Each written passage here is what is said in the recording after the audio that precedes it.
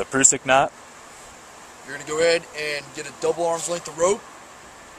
You're going to create a single figure eight. You're going to wrap your working end of your rope over your rope corral, creating a full round turn. You're going to create a horizontal locking bar. Then you're going to create another round turn, wrapping towards your first round turn. You'll dress your Prusik up to the rope corral. You'll go ahead and melt your single figure eight where you have 4 inches from your Prusik to your figure eight, and then you'll reroute your figure eight to tie your stabilizer knot.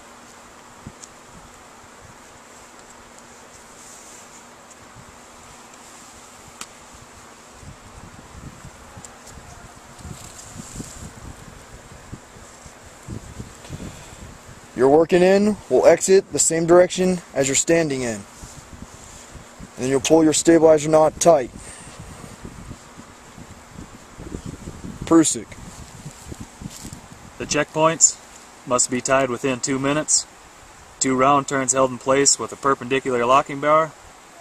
Prusik is stabilized with a double figure eight that is no less than 4 inches and no more than 6 inches from the anchor. It has a minimum 4-inch pigtail. There must be equal tension on both ropes between the Prusik and the double figure eight stabilizer knot, and the knots are dressed and set.